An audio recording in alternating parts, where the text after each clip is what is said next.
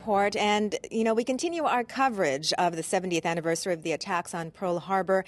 And joining us now, one of the bands invited to participate in a couple of the bands invited to participate in today's ceremonies. And we have with us the band director from Pride of Erath High School, Director Kenny Broussard, and we also have North Vermilion High School Band from Maurice, Louisiana, with Director Jude Gaspard. Thank you so much for joining us this morning. And this is actually just a mini version of the 650-piece band. That's a compilation of more than a dozen high schools and community bands that are performing at today's ceremonies. Is that right? Yes, ma'am. I think between 600 and 700 kids, and I think it's 12 bands that are represented from across the country.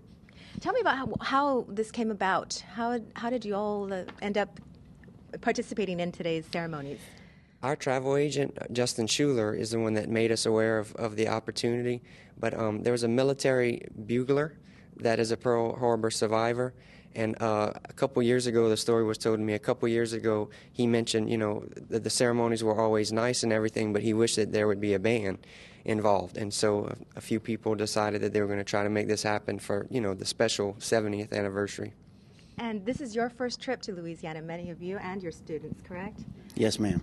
And yes, so it must be pretty exciting to be a part of this, I imagine.